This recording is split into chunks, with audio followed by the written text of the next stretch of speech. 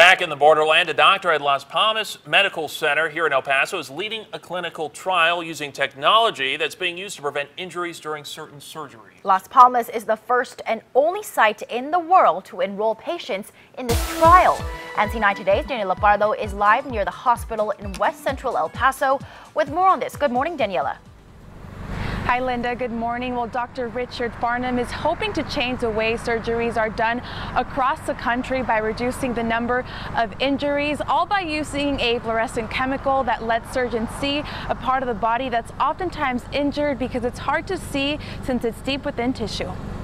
It's certainly our hope that this could change the standard of care in the way that we practice medicine. Dr. Richard Farnham says 600,000 women in the U.S. have a hysterectomy every year. About 1% of the time, the ureter, which is a tube that goes from the kidney down to the bladder, is injured. It happens because it can't be seen. Okay? It's deep within the tissue and it's hidden, and unfortunately during the surgery, either energy or by sharp dissection, it can be injured. According to Dr. Farnham, his team is the first in the world to evaluate patients with the new fluorescent chemical that's used to protect the ureter during surgery. This is all we would see on the right pelvic sidewall.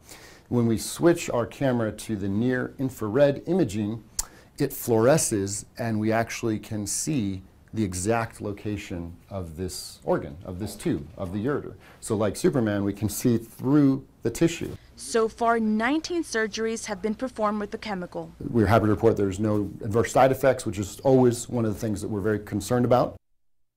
Dr. Farnham hopes to roll out the procedure in the next 2 to 3 years. Reporting live in West Central El Paso, Daniela Pardo, NC9 Today.